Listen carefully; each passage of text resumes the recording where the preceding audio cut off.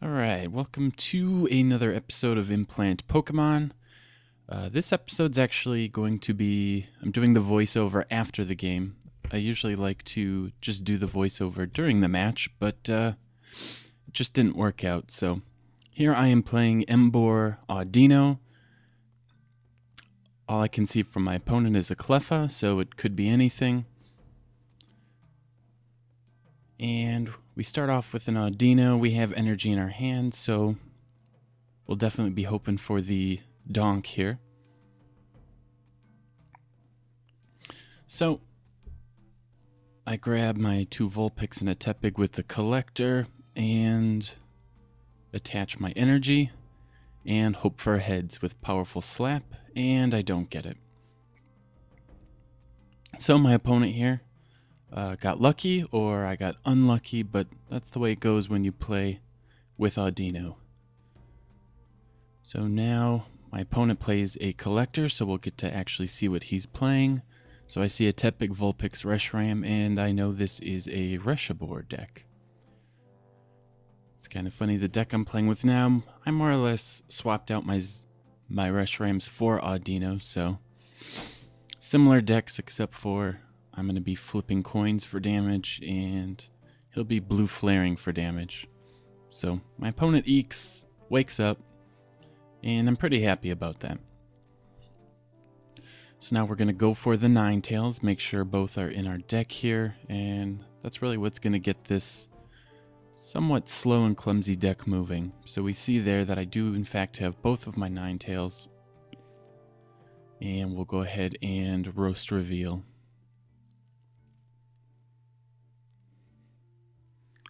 So we get another Tepig, which is nice. So shouldn't have too much problem getting one of my Emboar up so that we can load fire energy onto Audino. Not sure there why I didn't lay the fire onto Audino. I guess I was hoping to get a double colorless off of the oak, but that did not happen. And it looks like I'm going to go ahead and communication for the other Ninetales so that I guess the main draw engine of my deck is ready to go here on turn 2. Fortunately, I don't have any energy. So we're going to hope for heads again with powerful slap. I think I debate there grabbing a Pignite. And we get the first prize. And there's the double colorless. So he's got a Reshiram with a double colorless on it. If he has an ability boar with a rare candy, he could be going for the turn 2 blue flare here, which would be pretty good for him. So let's see what he grabs. It's either going to be Ninetales. Nope. It looks like he does have the rare candy in his hand, so on his second turn, he is going to be blue flaring, which is pretty awesome. Looks like the promo ability Emboar. So there's the one fire energy. Let's see, he's going to oak for the second one, I assume.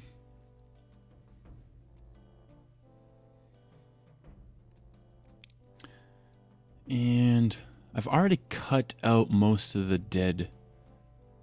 My opponent here definitely took his time with each move, and I cut out a lot of the dead space, but looks like I have a bit here that I missed. So yeah, we're going to have a turn 2 blue flaring Reshiram, which is pretty scary.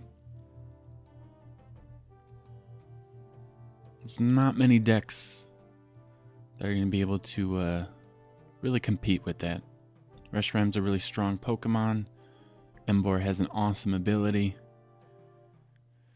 So, we got lucky, top decked a energy retrieval, which means I'll be able to use that, grab 2 fire, and essentially draw 6 here. Which is why Ninetales is so good, and don't quite agree with people not playing Ninetales anymore. It is catcher bait, but it's also a very strong draw. So I'm not don't have any rare candy, which is unfortunate. I have the energy that I would need to use the other Emboar to do 150.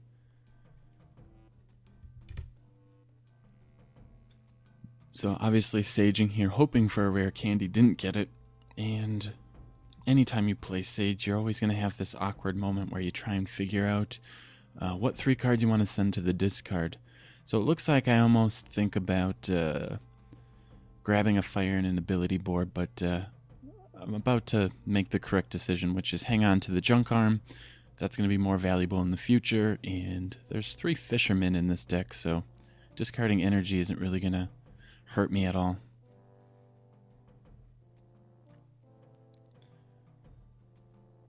So unfortunately, I'm only going to be able to attach a double colorless to Audino.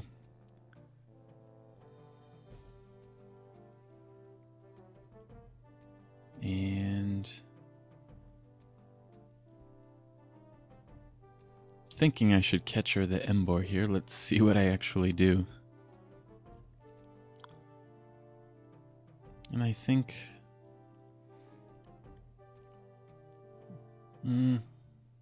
I should have captured up the Emboar, so I'm not just letting him blue flare me again. Probably would have been a better move than just ending my turn, but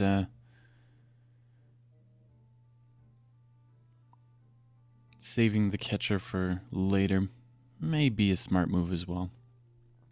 So now he's got his 9 tails going, so he's going to be able to start drawing 3 cards a turn.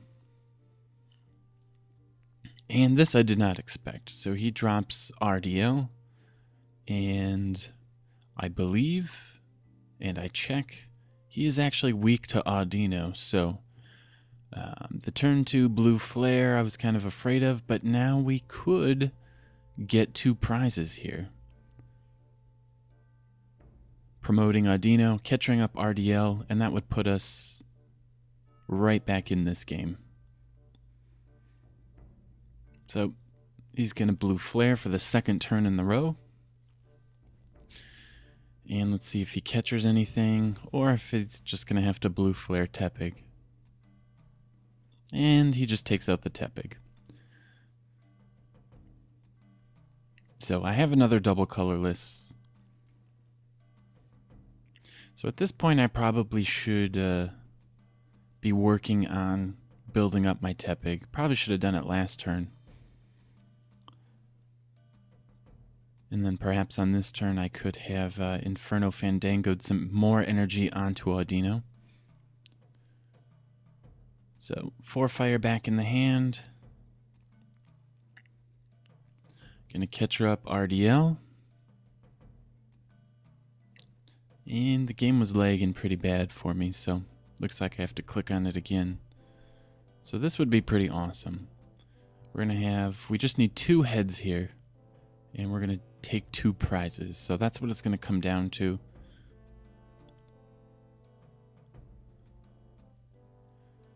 So at this point, I'm telling my past self, please use Pokemon communication. And I do. So we're gonna get a Pignite here. And I can see that there are 2 rare candy in my deck. So 1 must be prized.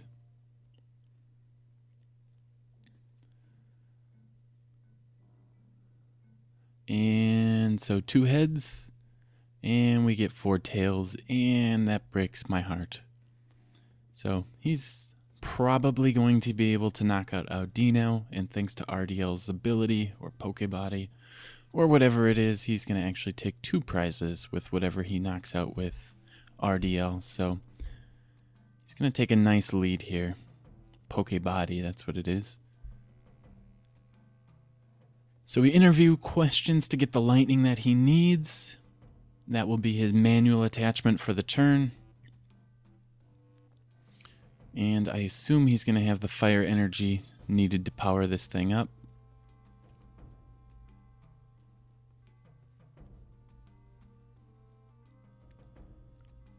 And let's see if he grabs an energy retrieval. Yep, so he'll be able to get the 2 fire energy he's going to need here.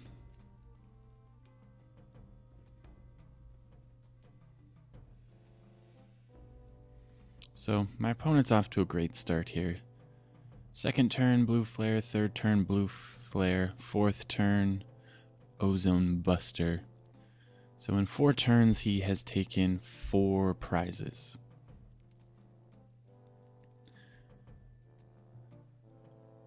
And it's going to be tough to come back on this one. I'm down 3 prizes.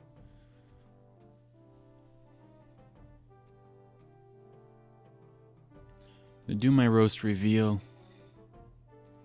I have a couple switches in my hand.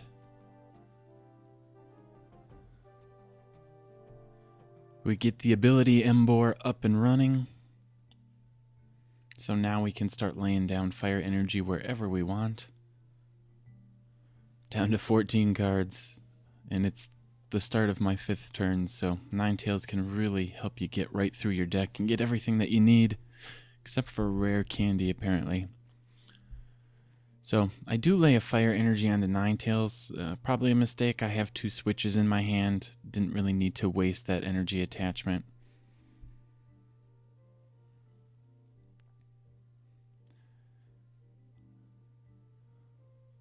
So I see I have 4 in my discard.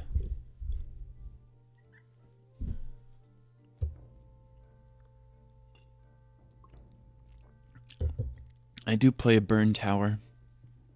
Pretty much most Emboar variants will run burn tower. Flipping to get a extra energy out of your discard pile every turn is pretty strong. And here I see my opponent disconnected, and I guess I will just wait 90 seconds. Thankfully, because this is not live, I will just go ahead and do my thing. My opponent will rejoin us, which is great. And while I wait for him to reconnect, I'm just going to power up Audino, using Inferno Fandango to put a ton of fire energy onto Audino because I don't want to whiff again.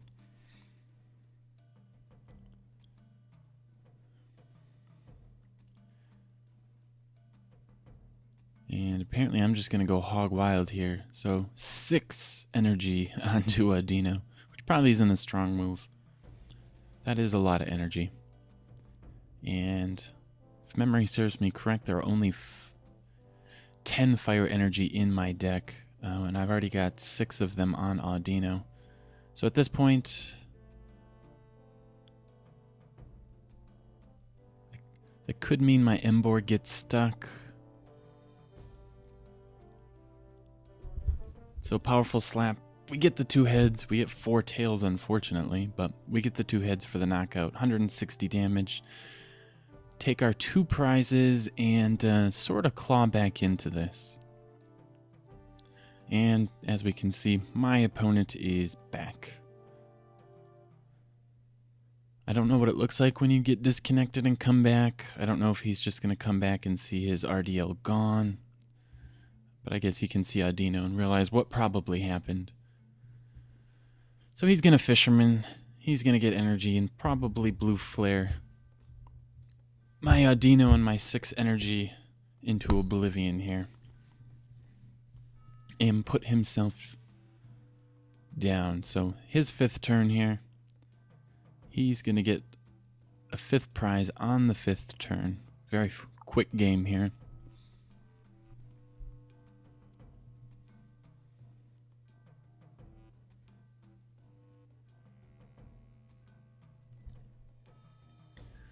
And we see the 1, should see the 2nd fire here.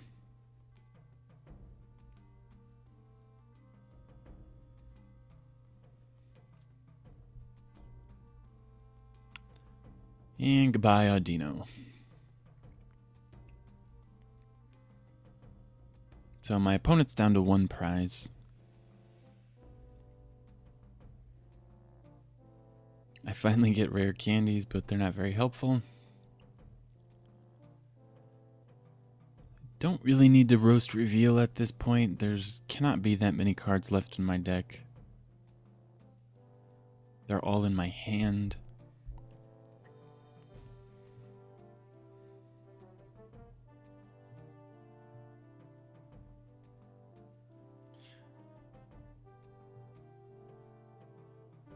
So I have to junk arm for communication.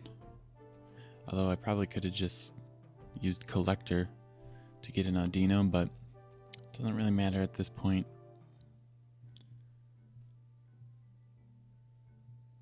I doubt my opponent's going to play Judge or N. It's any Emboar variant's typically going to rely on having a large hand, so they're not going to disrupt themselves.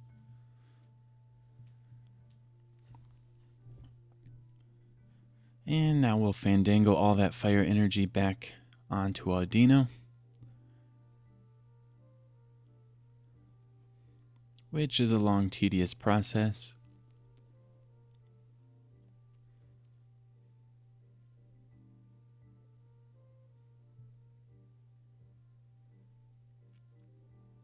And we'll see how many I put on. I imagine I'll probably do all 6. Although it does not look like I have any fishermen left in my hand, so I can see 1 fisherman in my discard. This time I see that I have a switch, and I assume we're going to go for a catcher. Get rid of the sages. I'm not going to be able to use it because my deck is so small. Rare candy don't really need either, so a very easy decision that time with the junk arm. You know, and I need to slow him down. It's going to be tough for him to put 4 energy onto Emboar to retreat, and then another 2 onto Reshiram to blue flare for the win. I guess it's possible. I just laid down 6 energy, so he should be able to as well. And again, 4 tails on a powerful slap. Don't really know what that means, so if you do, please let me know.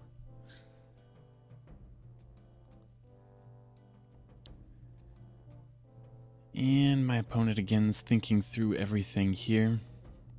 It will be his 6th turn, and I imagine he's going to... I don't know why he put an energy onto Ninetales. He may not play Switch in his deck, and he may be doing that just to retreat in the future. I really don't know.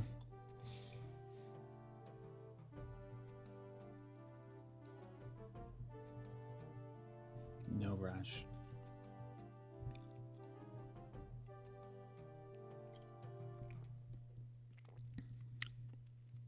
I'm always looking at my discard pile just to keep track of my energy.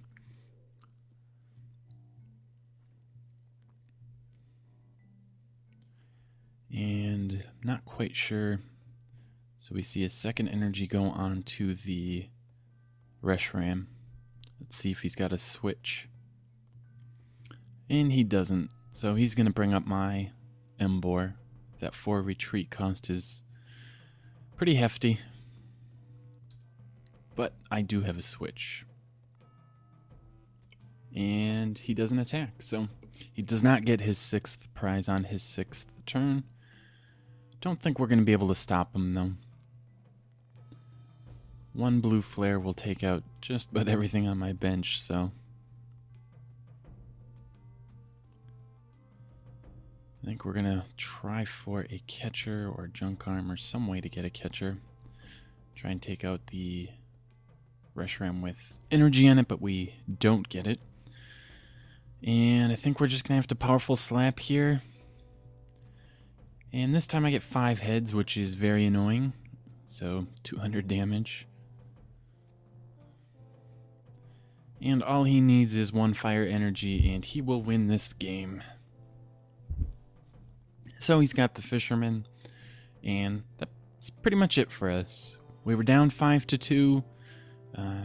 We clawed our way back to 2-1. Unfortunately, if I could have just gotten the 2 heads on the RDL at the beginning of the game, this might have been different, but that's what happens when you flip coins. Sometimes it doesn't go your way, so Just waiting for the funny kid to do his energy attachment and get his victory. I'm not going to concede. I will just let him take his victory. So there's the fire energy. There it goes. 120 damage, and Audino loses.